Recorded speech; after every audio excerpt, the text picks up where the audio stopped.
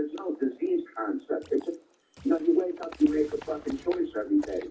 Either going to make a choice, I'm going to get loaded, or I'm not. You know? I'm going to suck dick, or I'm going to get my dick sucked. That's all it is to me. No, hey, listen, man, I went to a rehab when I was in prison. When they had me in the halfway house, I was still selling blow. And I talked them into fucking putting me in an outpatient, which I was selling blow and getting my dick sucked at the outpatient. The girl's name was Patrice Twining. And I would look at her, she would look at me, and we'd go outside, and she'd suck my dick, and we'd go right back into the group meeting. She'd have that sperm breath, and we'd talk about whatever the fuck pain she had in her heart with that sperm breath. And that was a joke to me. It was a fucking, all that shit was a joke to me. When I divorced my wife, they made me take P test. I got to the fucking guy who got P test and said, listen, test me for everything except blow and reason. And he went for it. It never ended.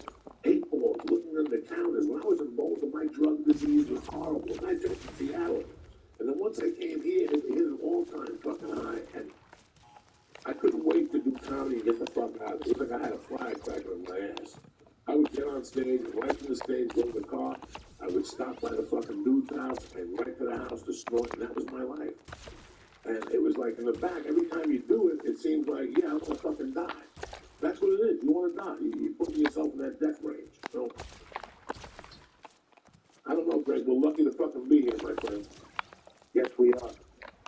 There's so many takes there. I have to tell you, these people have got a lot more than I do, but so many. And when you say you're lucky to be alive, you're not kidding, dude. You really are not kidding.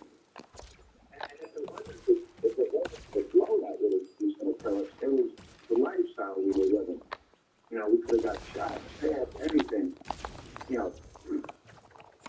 I remember robbing a guy in West. I heard go on Mexican Avenue, bro. I remember jumping roofs when the fucking DEA stomped one of the crack houses that I was in with the